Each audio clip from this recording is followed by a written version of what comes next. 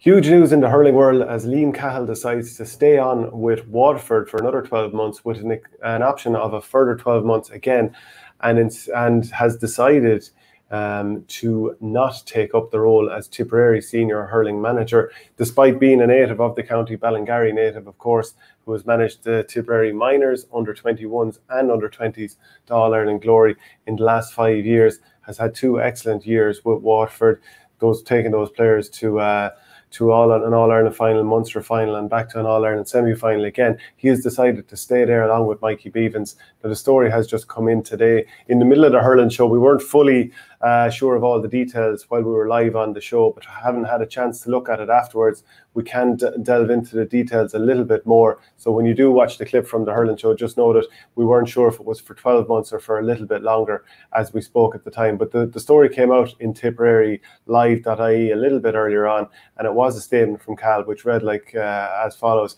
Since the Tipperary hurling manager's role became vacant almost 2 weeks ago, there has been widespread speculation surrounding my position. I've been the central focus for much of this speculation, Cahill adds, and so I think the time now is appropriate for me to clarify my position and allow both Tipperary and Waterford County boards move ahead with their plans for next year. So he goes, to ever be associated with the position of Tipperary senior hurling manager is a huge honour, and I'm extremely grateful to the county board for their recent approaches in this regard.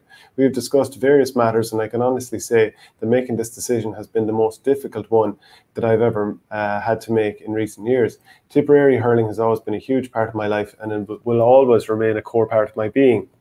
I've spent several years working with underage players in Tipperary, and we had some incredible moments together which have left us memories that will last a lifetime. The quality of those players is exceptional, and I've no doubt that many of them will eventually leave a mark at senior level. However, all major decisions involve a balancing and weighing of many factors before coming to a final conclusion.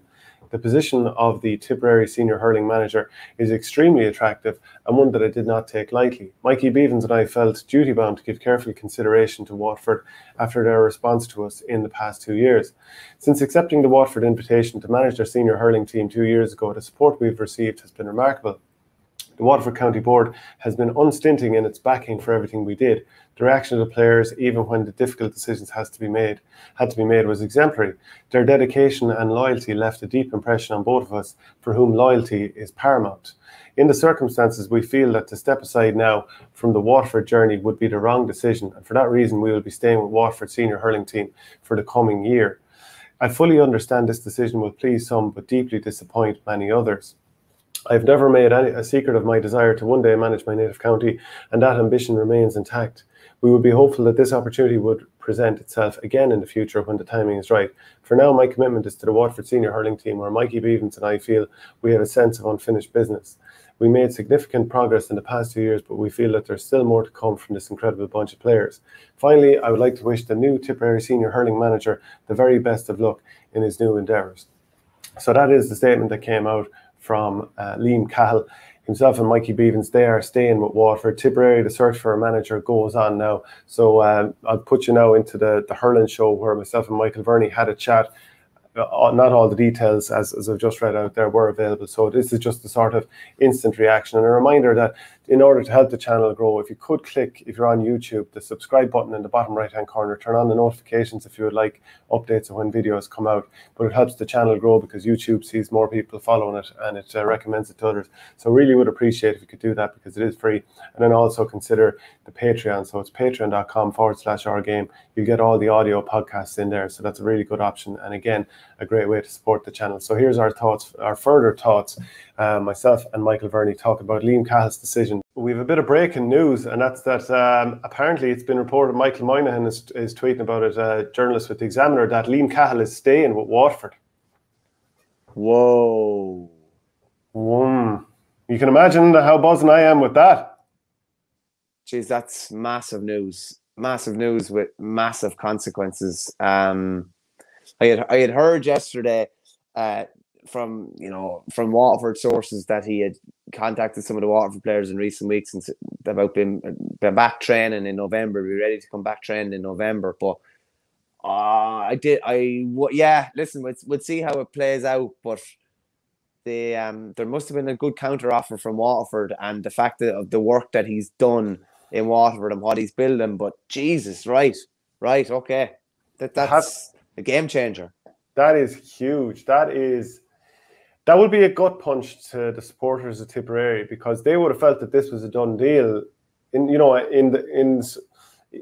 you look at it, obviously the under-8 success, minor All-Ireland, under-21 All-Ireland, under-20 All-Ireland, went and had really promising 2 years. This is assuming that this is exactly how the story pans out now. Had a really good 2 years at Waterford, and you're thinking, right, this guy is as road tested as can be, knows every hurler in Tipperary, will just step in now and guide Tipperary through the sort of semi-transitional period that is there. I think Tip supporters are going to be very, very upset with this, because in many respects it was just a case of, like, this guy obviously loves Tipperary. We saw how he reacted to Waterford beating Tipperary. He didn't like necessarily being in that position, I would imagine, of beating his home county. And now you've got, like, it just seemed like this was kind of written in the stars, that it was like Liam is coming home, that kind of thing.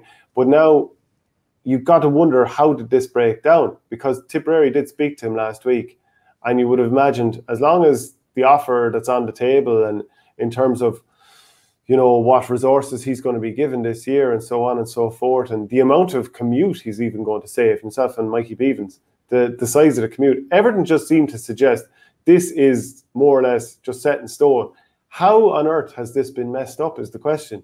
Now, maybe it's a case that Cahill just decided, okay, this isn't for me. But if that's the case, I would have thought that he was going to be looking to take this job, and it was just a case of, let's just not mess this up and make sure the offer that we make to him, that he's happy with that.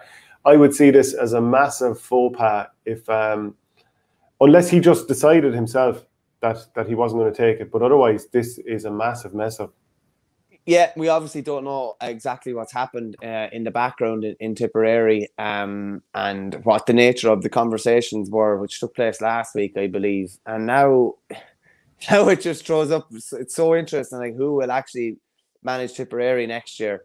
It's a huge one for Waterford, I have to say. It's a massive one for them. They would be seen by many as the one team that could potentially take down Limerick, and have maybe the style that could take down Limerick, and maybe we'll learn from their lessons of this year, trying to take them on physically, and maybe we'll try and take them on a bit more pace-wise and try to move the ball a bit quicker if they play them next year. But it's a huge statement from Cahill of where he thinks Waterford can go. On the flip side of that, it's just a massive kick in the stomach for Tipperary supporters, and I would say the Tipperary squad as well at the moment. But yeah, listen, I'm sure they'll go and try. I'm sure they're already moving to try and get the next best man in place. Yeah, well, John Fogarty of the Examiner is tweeting some quotes from Liam Cahill. I fully understand that this decision will please some but deeply disappoint many others. The position of the Tipperary senior hurling manager is extremely attractive, and one it did not take lightly. Mikey Beavens and I felt duty-bound to give careful consideration to Waterford after their response to us in the past 2 years. So he's obviously, they obviously did have that discussion with Tipperary, and wow, I mean, I'm pretty stunned. I'm sure you can kind of get that from my tone, from my tone. Can I just say, Cahill is obviously, and I knew this anyway, but he's seriously a man of honour, right? By all accounts, I'd say he had told the Waterford guys that he would love to stay building and move on from what they've done and get to the next level. And even though I would say the job that he always wanted was on his table, he obviously felt duty-bound to stay with Waterford and push on to another level with the team that he has built from the ground. So, yeah, like that's imagine what the Waterford lads must be bouncing. They must be bouncing to think that this guy is basically, a tip man who always wanted a tip job, has given his faith in us and left his faith in us. It's a massive confidence boost for them, I'd imagine. What does that say about Tipperary? Does it, look, maybe he was offered a job given a great deal and he decided not to. Maybe it was a thing where the wrong thing was said, or he didn't feel like he would have had the full backing. But what does it say about Tipperary? So, as Brian White says here, what a brave and right decision by Cal. If he wins an All-Ireland with Waterford, it would be worth more than 3 with Tip. Oh, I don't know about that.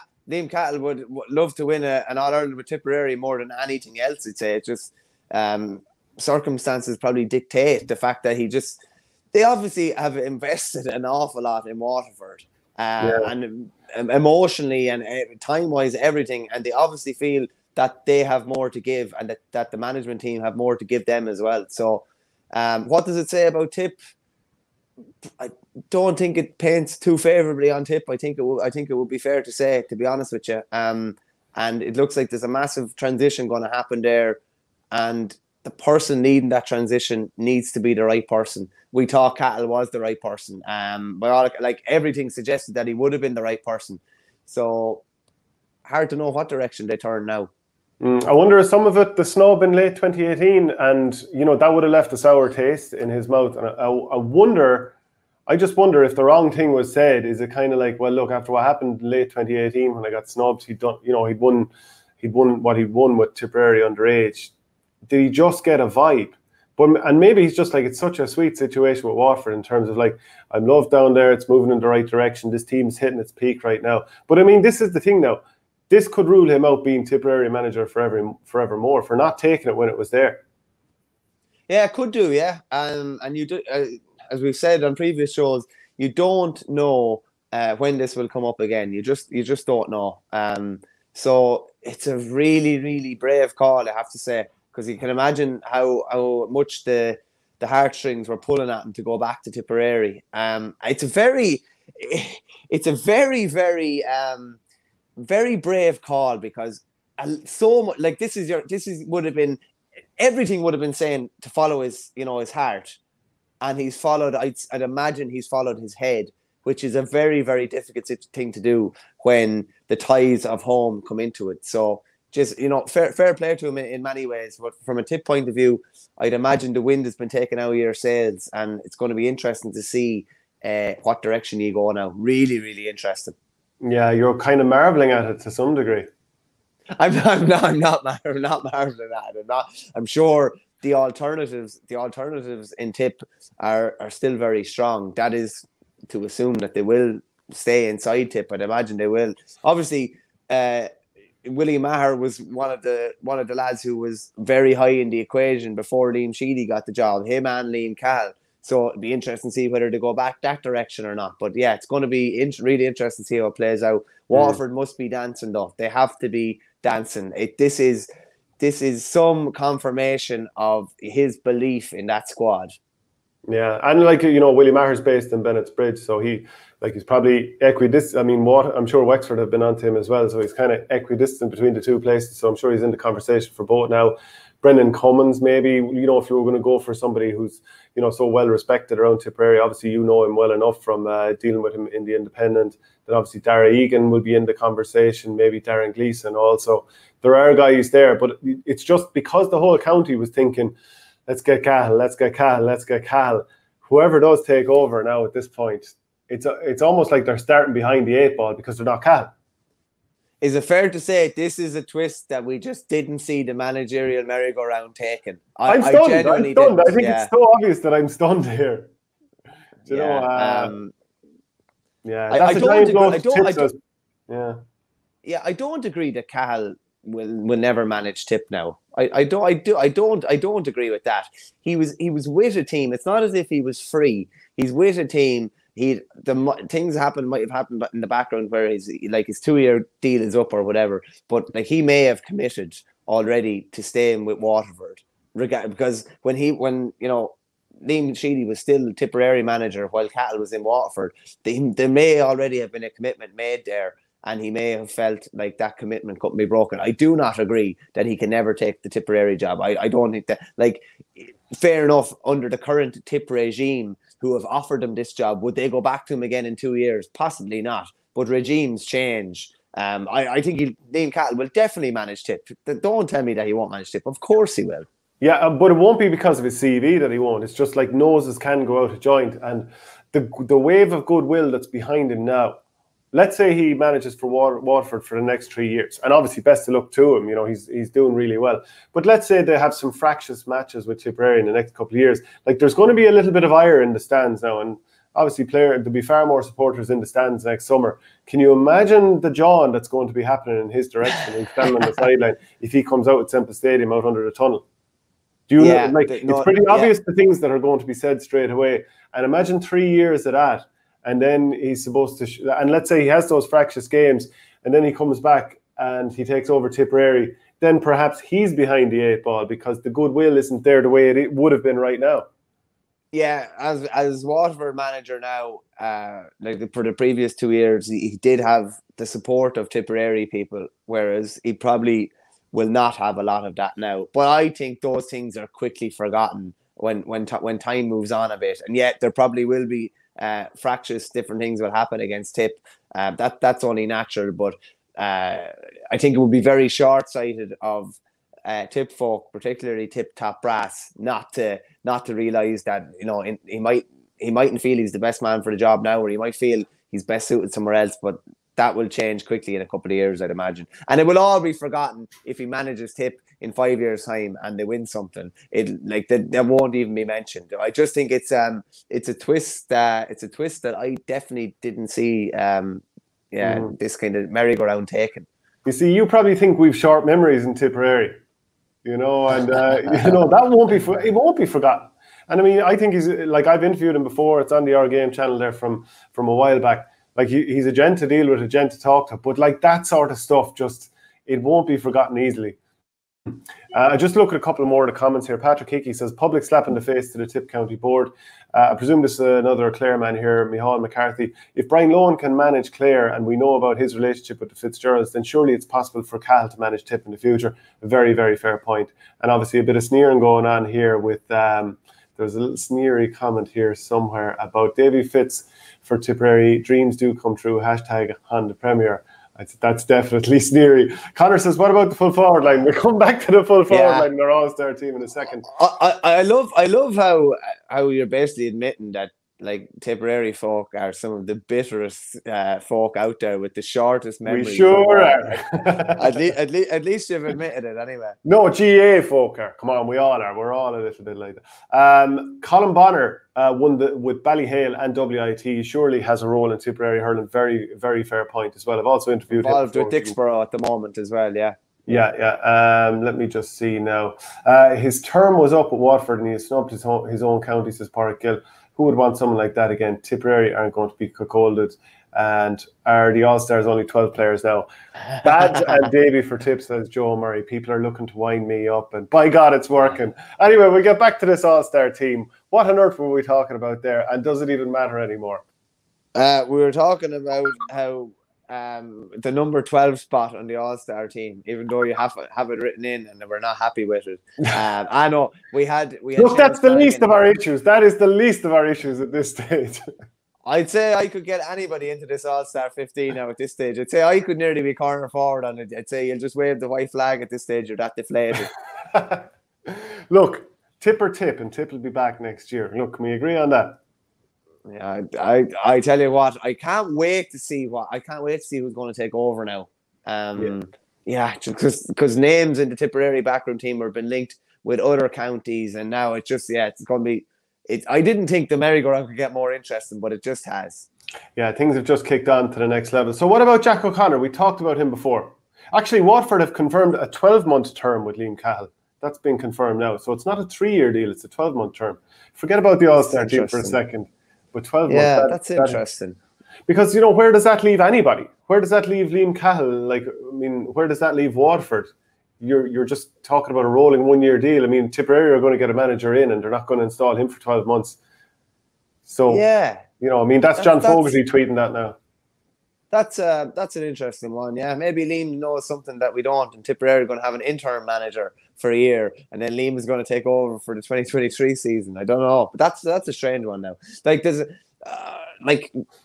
he think he can get it done in 1 year? I don't know. Yeah, that's an interesting one now. I would have thought it was for minimum 2, more than likely 3.